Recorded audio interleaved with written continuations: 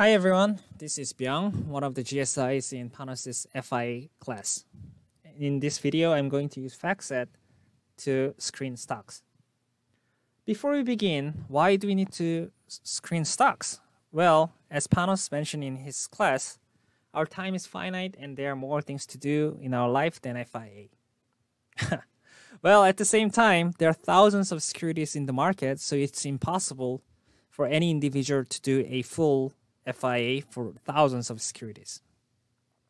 But fundamentally, we are not interested in every single stocks. We only care about those stocks that are potentially underpriced or overpriced relative to fundamental value, right? So that we can make profit either through the appreciation or price corrections. So in this video, we are going to use FactSet as a tool and apply valuation techniques that we learned so far to limit the eligible universe of stocks from thousands to a couple hundreds. Then we can kind of pick a couple of interesting stocks to conduct a full FIA. What you see on your screen is the kind of the beginning page of the FactSet. Today we are primarily using screening option in the middle tab here. If you don't see it in your computer, don't panic. Click this add a new tab and it should appear in one of these options. But given I already have those options, it doesn't appear in my tab. So once you have this screening option, click it. Then we are at the universal screening tab. Given that this is our first time screening stocks, we are not going to build it from scratch, although we can, but I'm going to use Panos' pre-built template. So here, if you click Open and go to Client Directory, and let's look for the file by sorting by the date modified. So just double-click the column. And you will see FIA Screen 0306 2019. That's the file we want, and open. Okay, so it's loading all the parameters that are already saved, so it takes some time to refresh. So while it's loading, I'm going to show you a couple of functionality. So first, you'll see select criteria. So that's going to be one of our primary filters. And then also we can format our outputs however we want, right? And then in the end, we'll see the results, which will display list of securities that satisfy our filters. So before we review the companies, I'm going to show you what the kind of basic criteria that Panos added. So go to select criteria and scroll down. You will see that Panos limited eligible securities to those that trade in the US exchanges. And we are only interested in common stocks, right? So this L9 and L10 basically captures those companies.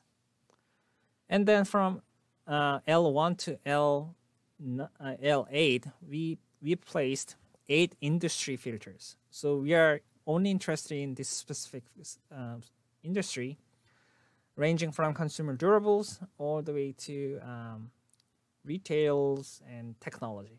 Why? Well, given that we are at the Bay Area, we are more familiar with kind of tech stocks, right? And consumer durables, we almost always buy those goods, right? So we are more familiar with the companies that belongs to these industries. One caveat here is this logic option here. So when you modify this screen or come up with your own screen, make sure to place industry option within the parentheses and do the OR. This is because security belongs to one specific industry. So if you do AND option here, you're not going to pick up all those industries, right? So only if you do OR option, then you can get companies that belongs to this multiple industry, right? Okay. Before I talk about any formatting let's look at the results. So here you see list of companies and different columns, right? So select criteria, we impose some of the basic filters. Next, we are gonna place more advanced filters based on the market cap and some of the quality measures that we already learned in class, and some of the other kind of fundamentals and market ratios. Right. So first is the size of the company. So if you click the column, then you can see the formula, right? So it says market cap greater than 1 billion. So if you click these specific arguments here, you can actually see the description, right? And yeah, it's basically the size of the company and it's in millions. So we are basically limiting to companies that are kind of big enough, right? Big enough companies. Why? Because it's kind of easier to collect information relative to small and micro cap stocks, right? So that's the reason why we kind of limit to one stocks greater than 1 billion. Next comes 3 valuation heuristics that we already learned in class. Price to book, right? So if you don't remember the definition, you can also click again the formula and read the description, right? And trailing PE, that is using prior 12 months of earnings, and forward PE, right, for the upcoming earnings. So these 3 variables effectively captures the cheapness dimension of each stocks, right? All right, so the next set of variables will try to capture the quality dimension of securities. Quality matters, obviously, because we want a high quality stocks that are temporarily underpriced. We don't want any junk stocks that are just cheap, right? So we want to identify high quality stocks at a relatively cheap price. ROE is trying to proxy for the profitability, so we want high ROE. But we also want to look at financial leverage because this ROE, high ROE, could come from financial engineering, right? So we want to make sure that this is rather organic growth, not financial engineering. Next variable is accounting quality. So again, if you click the column, you can see the exact definition. So here, we define accounting quality as operating cash flow over gross income. So what we are trying to capture here is that our gross profit is mainly driven by the cash flow, not the accounting accruals. Next is the sales growth, and of course we want higher sales growth relative to the last year. So the combination of these 4 measures effectively captures the quality of the securities, and combination of first 3, price booked and price to equity, captures the cheapness. But you'll still see other measures such as volatility, short difficulties, right? So volatility is the past 3 years of stock returns, which proxies for the stock's risk. Higher the volatility, higher the risk.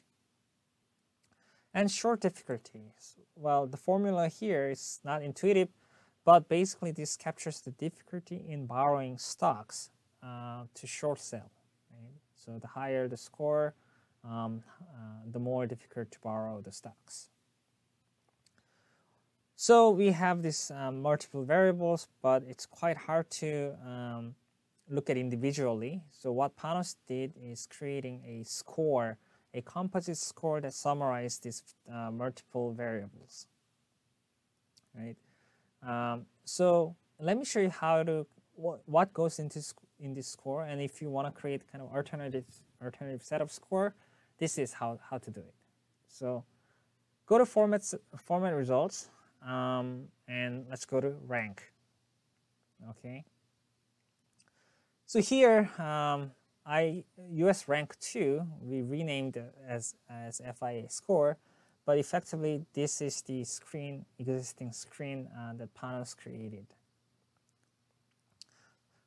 Okay, so we are leaving our market cap because market cap, we are just using it to filter the large cap stocks, right? It's not part of the composite score. So here we see the inputs of this score, price book, all the way to short difficulties. And what really matters here is the order, right? So for the measure of cheapness, price to book, price to earnings, and forward price to earnings, we want smaller values, right? Smaller the better for these three measures. And ROE, of course, the larger the value, higher the profit, it's better. And for financial leverage, we want kind of lower financial leverage because we want organic growth. And of course, we want higher accounting quality and higher sales growth. So the largest value ranked first. And we want low volatility stocks and stocks that are easier to borrow. So for these two variables, we want smaller value being ranked 1, right? So once we have this order, right, next is the set of the option for this composite score. So if you look at Panos's option, basically he chose deciles, right, rather than individually ranking, because it's even harder to interpret. We want to form like decile, 10 different portfolios using all these ratings, right? And we are equally weighting 10 different variables. And that's how we basically came up with this score, right? But if you want to kind of replicate this ranking, you can do that. And let me show you. So if you click here, create new rank, then you see these different variables, right? So I chose 10 different values. I'm going to add it here. And I'm going to repeat, right? So if you double click the order options, I want smaller value of the cheapness, higher profitability, low leverage, high accounting quality, high sales growth, low volatility, and stocks that are easy to borrow, right? And then I'm going to use the same decile options and weighted average of those deciles. And okay, 10, right? Weighted average, right? Just to just make sure to check if everything looks good, and then we'll place add rank. And of course, it's recalculating to reflect the new ranking system.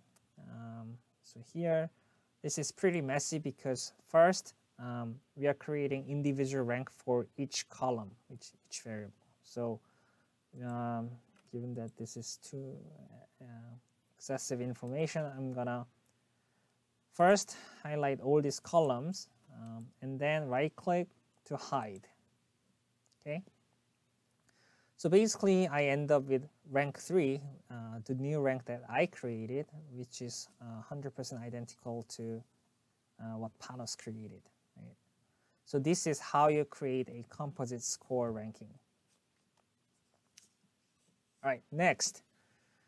If you go to the group tab within format results, then you can see that Panos already grouped securities by sector and then industry. This is useful to see stocks that are within the same industry, allowing us to compare stocks that are in the same industry, okay? So, okay, here are the set of our industries, right? And let me just focus on a couple of firms that everyone is familiar with. So under consumer durables, let's go to motor vehicles. Then we have some of the familiar names: Tesla, Ferrari, Ford, Mazda, and GM, right?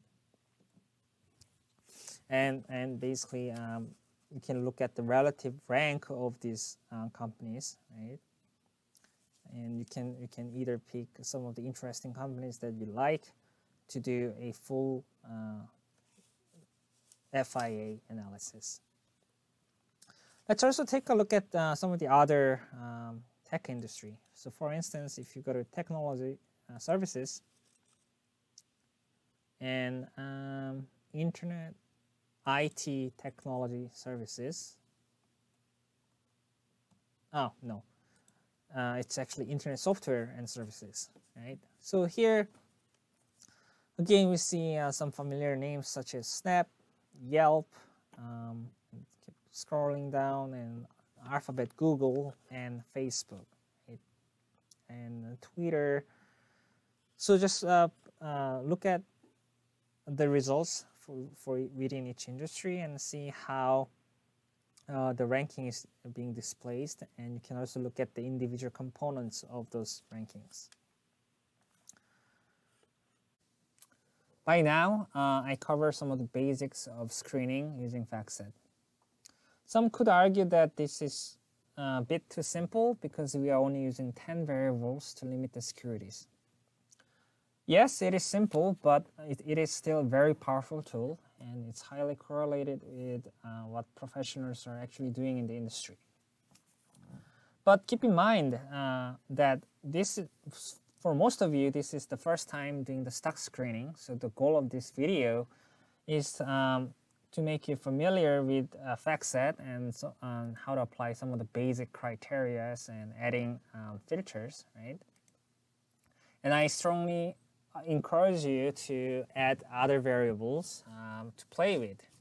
So for instance, if you click this browse for formula, you can see all different types of variables. You can look at, for instance, some of the ESG scores, other like financial data, right? There's so many other variables that we can include. Or you can directly search in this formula tab here. So for instance, I'm gonna say, I'm gonna look at dividend yield there. And add new. Then the results are basically reflecting this new column that I added here, dividend yield, okay? Well, not all the firms are paying dividends, so it's normal to expect some of the missing data. We can also look at, say, price to sales, right? So the whole point is that feel free to add more variables, and well, be sure to update the rank as well, right, to reflect these two additional variables. Lastly, you can save your version of the screening using the save button, but please do save as, right? So don't overwrite Panos's template. Otherwise, your colleagues will have very hard time watching this video, okay? So click save as, and you can feel free to save it under your personal directory, right? But I'm not gonna save my version of screen today. I think that's it for this video. So if you have any questions, as always, feel free to reach out to Panos or the GSIs. Thank you.